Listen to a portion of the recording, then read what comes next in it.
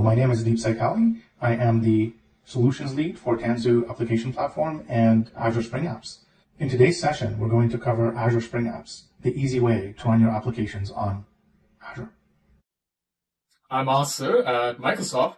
I'm on point for everything developers need to build, migrate, and scale Java applications on Azure. I'm also a Java developer. I started in 1995 with JDK1. I've been having plenty of fun ever since. Today, let's dive on the easy way to run Spring Apps on Azure.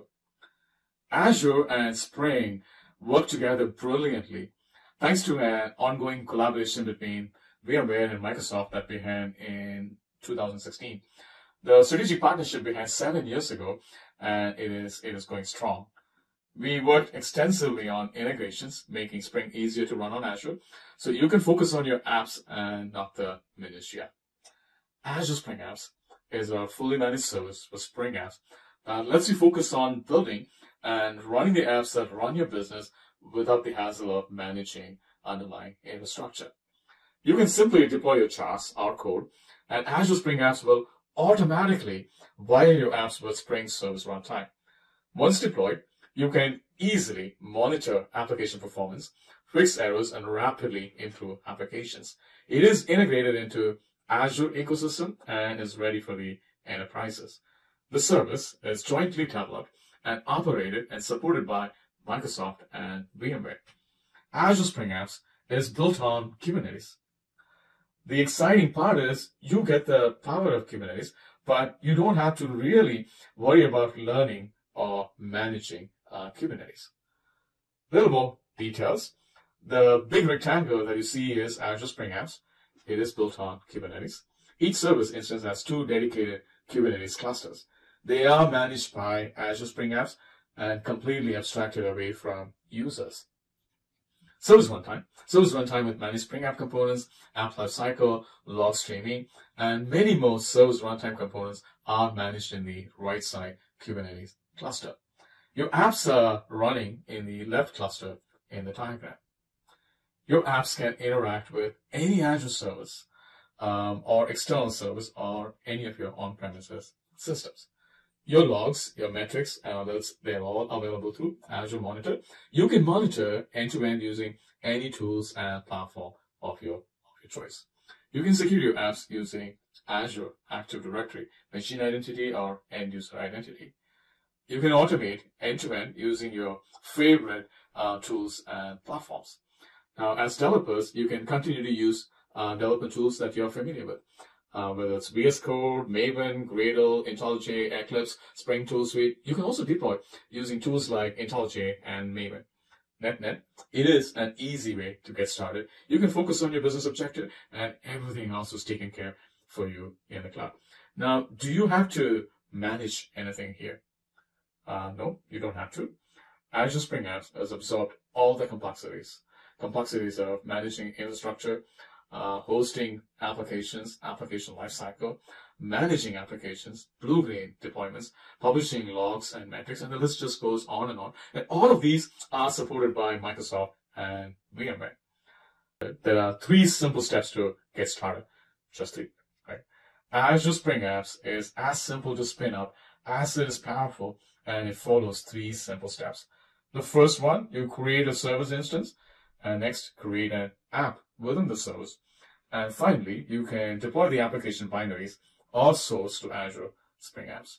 Now, Azure does all the hard work for you. All you have to do is point it in the right direction. It is really that simple. Now, you can deploy and manage Spring applications and polyglot applications built using Node, Python, Go, and .NET.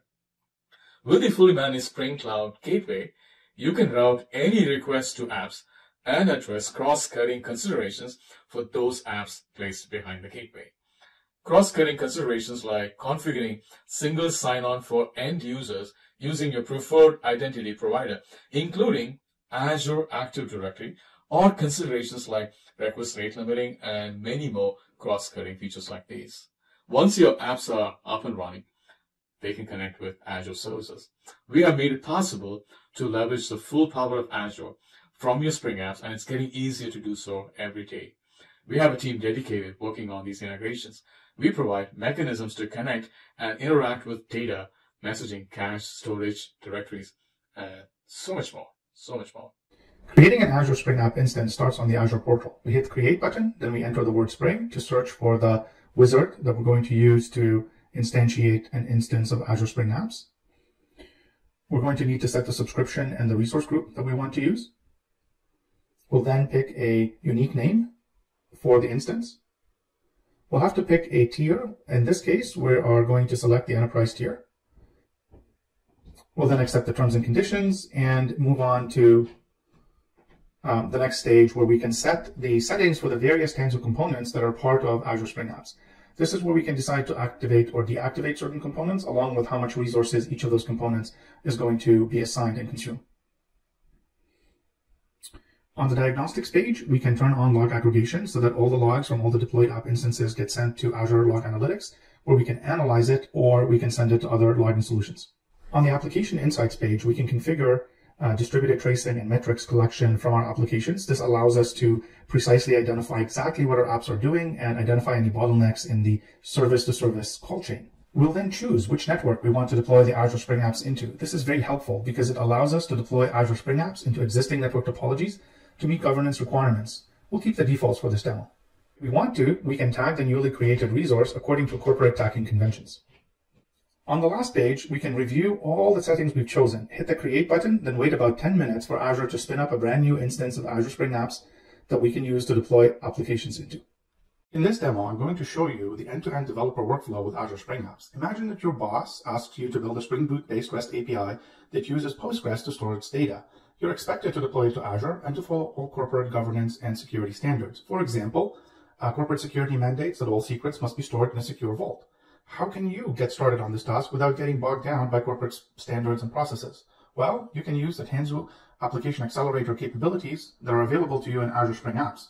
An application accelerator is a code repo that captures a common pattern. For example, build a Spring Boot REST API that uses Postgres and Azure Key Vault. What distinguishes an accelerator repo from other template repos that you can find on GitHub is that the application accelerators are created by the tech leads and architects in your company and are validated to meet your corporate standards. Once the code repos are registered with Azure Spring Apps, they can be browsed as a catalog from the Developer Tools page on the ASA console. We're going to start our journey down here in the section called Developer Tools.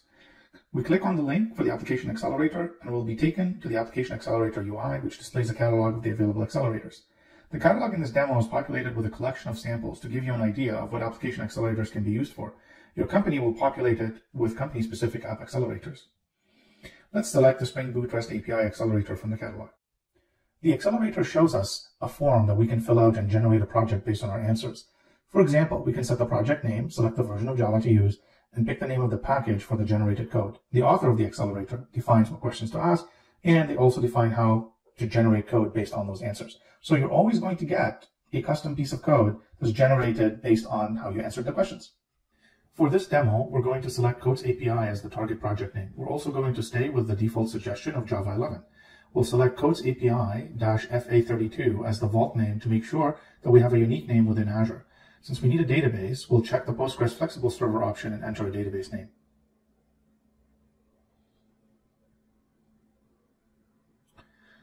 We'll click on the Explore button to get a preview of the generated project. There's a nice README file with instructions on how to do local development, as well as creating the required Azure resources, such as Key Vault and Postgres. We'll be following the instructions in this README file for the rest of this demo. Next, we'll click Next to view our choices and download a zip file containing the generated code. We can unzip the file, launch our IDE, and import the project.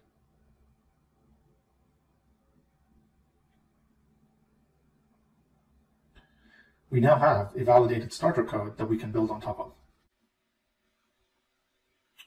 Let's look around the project and see what code is in there. It looks like the generated code contains a standard Spring MVC and Spring Data JPA code, so we need a database on our laptop for development. Luckily, the author of the accelerator created a Docker Compose file that we can use to launch a local Postgres with a pgadmin GUI.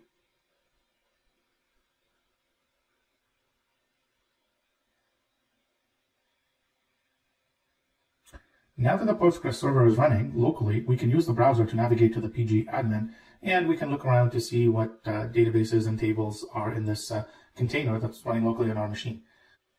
It's now time to run the application. Let's run the application.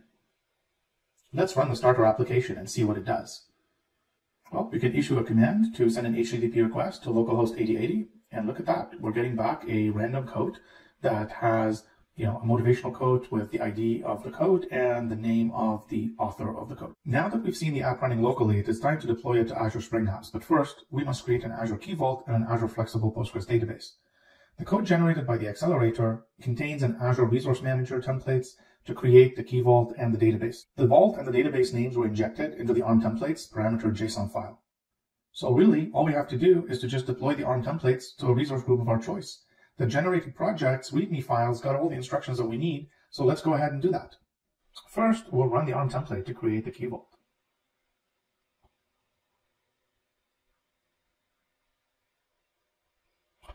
Then, we'll run the ARM template to create the Postgres database. Because we are creating a new database, we'll provide a password to access the database. The ARM template will store the password in the Key Vault we created in the previous step. Our app will need to read this password from Vault to open a connection to the database.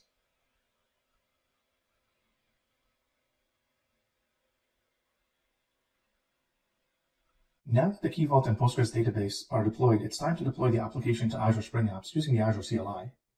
First, we'll run the command az spring app create, passing it the name of the application that we want to create, along with the configuration information, such as the amount of CPU and RAM. We'll also request a public URL using the --assign endpoint true flag, which gives our application a URL that's accessible over the internet, allowing us to test it from a public endpoint. In a production deployment, you'll typically set the assign endpoint to false so that requests arrive from your load balancers to the application over a private URL, which is typically a requirement for secure deployments in a corporate environment. Now, the system assigned flag, which we passed in with --system assign true, configures the application to have an Azure assigned identity. This system identity can be granted permissions to access various Azure resources without the need for a password. This means that the application is able to use it to access the Key Vault so that it can read the password to access the database. Now, this system identity can also be used to authenticate directly against the Postgres database without the need for a password, without the need to have to go to Vault to read a password to access the database.